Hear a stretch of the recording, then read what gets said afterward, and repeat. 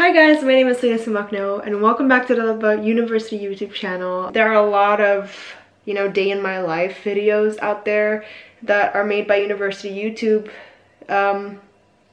YouTubers, but not a lot of people talk about what's going on underneath and the struggles that they face mentally. Yeah, and I've already expressed before that I love talking about mental health, and I'm a big advocate for being honest with what you're going through. And honestly, I've been struggling with loneliness, and even as a third-year student, that thing still creeps up on me.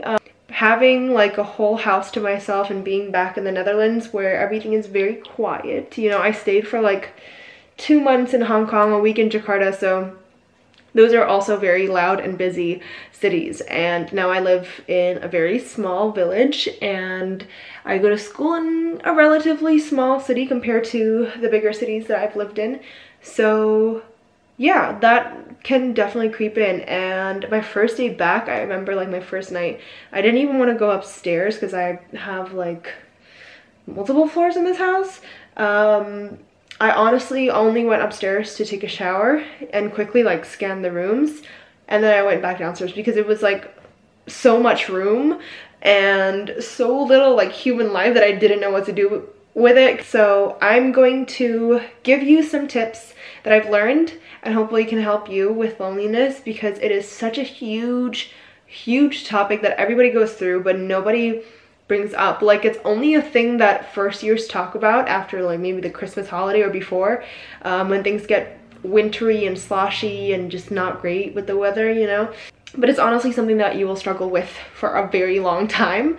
So here are my tips. Number one that I have on my list is to find someone who's living a non-student life. This was easier for me because my mom's family lives here, so I would have my cousins come pick me up, or I would meet them for a day in the weekend and we'd hang out, or my grandparents would come and hang out with me, or I'd hang out with them. Of course, not everybody has this luxury, but you can definitely make friends with people outside of campus life, whether it's from an activity or someone, or just a stranger that you meet, or maybe it's someone that you've met on a platform, or even just a student who has a more adult or non-student life. It can be so refreshing, and I think that's what a lot of us students are missing, because we hang out with people from all walks of life. We hang out with our parents, we hang out with our siblings or cousins or whatever, and they're not going through university, and they're not going through the same sort of fast-paced life that we get caught up in. So it's really grounding to be around people who are just doing normal daily life things. Yeah, that's just really nice to go around the shops with someone who doesn't have to discuss the readings for the next class, or just to eat a meal without having to think about homework, because even when you have great friends, you still sort of fall into that trap of discussing school again. And yeah, being with someone who's not a part of that life can really change it up. And like I said, you can meet these people on non-campus based activities, so I would say to not limit yourself to things that are happening on campus.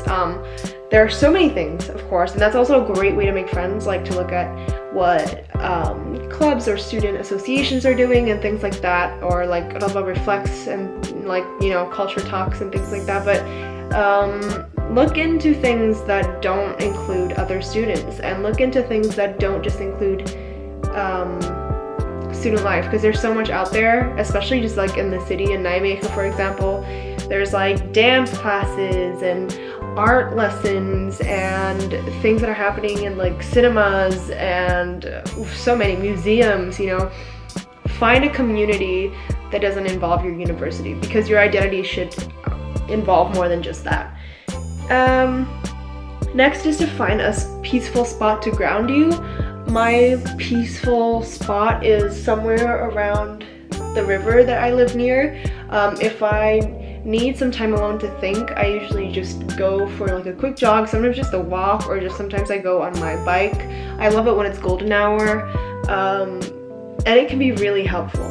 Yeah, it's not as easy when you live in a city, even in Nijmegen, which is a smaller city, but there are lots of places just parks and even like large landscapes, which we have everywhere, or even just in the suburbs, like any area where light hits different for me always does the trick. And it's just a great time to be alone and to just let yourself feel things. Sometimes you don't necessarily need to constantly talk about it and talk about how you're lonely or how you need people around you. Sometimes you just need to like sit in the sadness and the discomfort, and nothing makes me cry more than nature, so it might help to just like get it out of your system.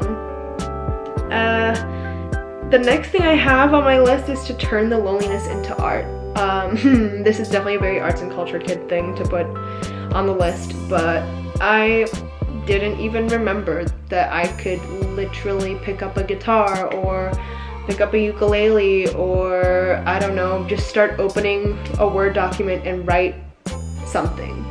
That's like literally sometimes all you need to do is journal, but for adults, you know, or you can even still journal, there's nothing wrong with that. But even if you're not like artistically fluent as other people, it's okay. Sometimes you just need to strum it out. Sometimes you just need to like dance around your room, as small of a space it can be. Sometimes you just need to sing a song at the top of your lungs, and it can be so cathartic, that word. Yeah, sometimes you just need to like get your creative juices flowing. Buy a really cheap like canvas, I don't know, at like Action or Senos or whatever store is in town. Buy really cheap paint and just start painting, or even start like drawing with random colored markers on paper. Just do something that will allow you to focus on something else, but also channel the emotions that you're going through. Do it while listening to sad music, do it while listening to happy music. A lot of things can help. And next is to do something that reminds you of home. For me, it's usually eating home-cooked meals. I love going to Indonesian restaurants. My favorite is the one in Arnhem called Lestari. I also like to order from Tokorinus, and yeah, that one. And then there's also Depaya in Elst. So there are a few around Nijmegen area, but there's also just in Nijmegen in general. If you can't buy food, you can always cook it, you know, go to the market, go to the grocery store, invite other people that might come from your part of the world, or invite people who are completely outside of your part of the world and introduce them to your culture. And if that doesn't work, sometimes listening to music from your home country can help. Usually if you just type in like on Spotify your country or whatever, then, or even just a language, sometimes a whole playlist will come out. And even if you don't recognize the songs, it can help just to like hear something that's familiar. For me, I don't really listen to a lot of Indonesian music. I'm very particular in the artists that I listen to, but even just listening to a random Spotify playlist makes me feel like I'm back in like an Uber and listening to the radio station, and even that makes me feel better. Next, of course, is to also listen or talk in your native language. Sometimes that's very, very much needed, and you don't realize that you're missing it until you're listening to something in your language. For me, I listen to podcasts by Indonesian comedians. I find that really interesting. And I also watch Indonesian YouTubers, even if I had never watched them before. Sometimes it just comforts me to be around the language, because you don't realize that it's such a big part of your life until you're not surrounded by it anymore. Especially if you don't speak Dutch, it's very, very isolating to be constantly surrounded and to be constantly like bombarded with images that you don't understand. And I speak a little bit of Dutch, and sometimes it's still overwhelming to just constantly be like trying to translate in my head and not completely getting it, and it's a very frustrating process. So it's nice to just come home and like decompress and completely understand something for once. Another thing is like also a tip of just making new friends, especially if you're still first year. My biggest tip is to basically invite people to coffee dates or tea dates or whatever you're into.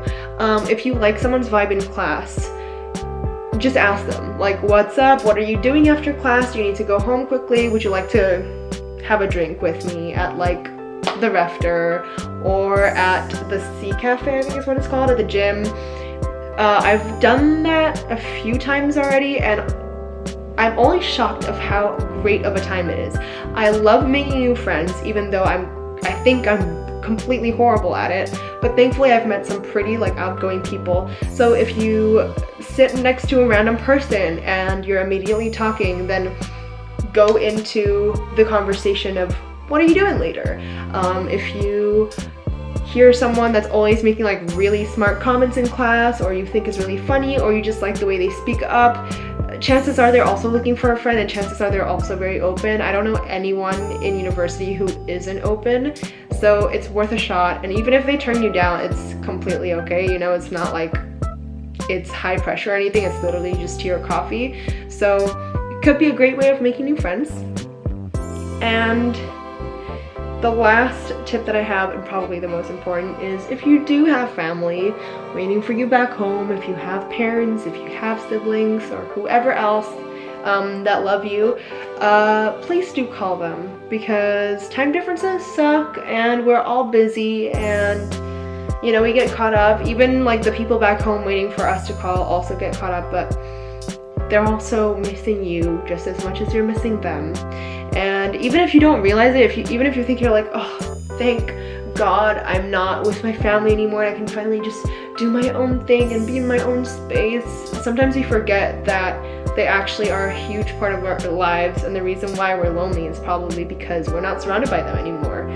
So give them a call, even if it's just a 10-minute conversation. With me and my brother, sometimes we just exchange memes, and that's already a great time. So I hope these tips will help you in some way, and if you're going through loneliness, homesickness, trust me, I get you. We're all going through it constantly. It's a constant up and down movement. It's a roller coaster that never stops, honey, and I don't think it'll ever stop until we're like fully blown adults who are working full-time and whatnot. So yeah, it's great to keep in touch with our homes and the life and the place that we're currently living as well. That's all for me. I hope you enjoyed this video, and I will see you in the next one. Thank you for watching. Bye!